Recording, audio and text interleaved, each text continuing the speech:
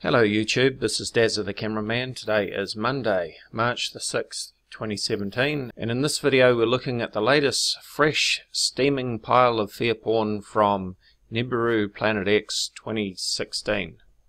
That's so last year, isn't it? 2016. The Moon, March 4th, 2017, 10 PM. Very strange, says the title. Debris-filled planetary objects. You be the judge. Let's take a look at these incredibly high-quality images presented to us by Nibiru Planet X 2016. And what do we see? Well, we see a big overexposed blob of a very low-resolution image, which is very blocky, and it's impossible to see any details such as craters or the plains, the areas known as seas or maria on the Moon. And let's just check, I do have this set to HD 720p, so we should be seeing some good quality images at 720p HD. But this is the best that Nibiru Planet X can offer us.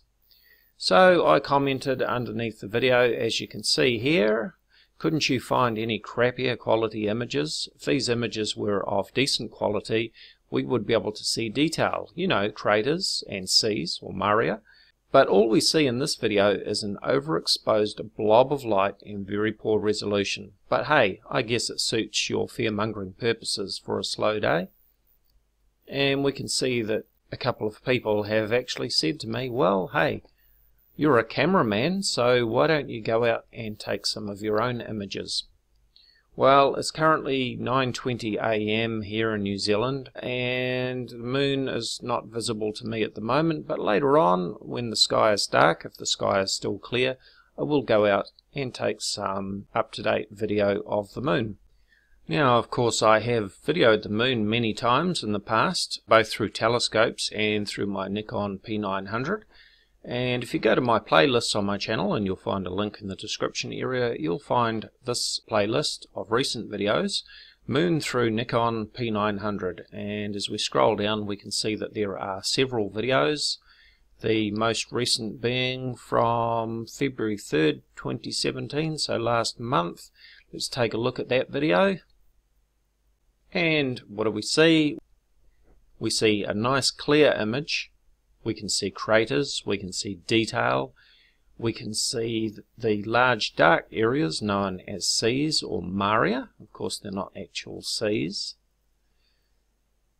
But what we don't see is a big, bright, overexposed blob of light with no detail whatsoever, which is what Nibiru Planet X 2016 is presenting to us as the very best that he can present. Yes, look at these quality images from Nibiru Planet X 2016.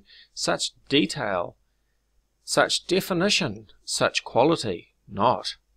But it doesn't really matter to Scott from Nibiru Planet X 2016 as long as he gets the views, because the views means money.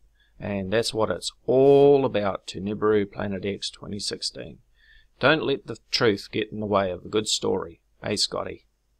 But weather permitting, I'll go outside later on if the sky is clear, and I'll take some up-to-date images of the Moon tonight.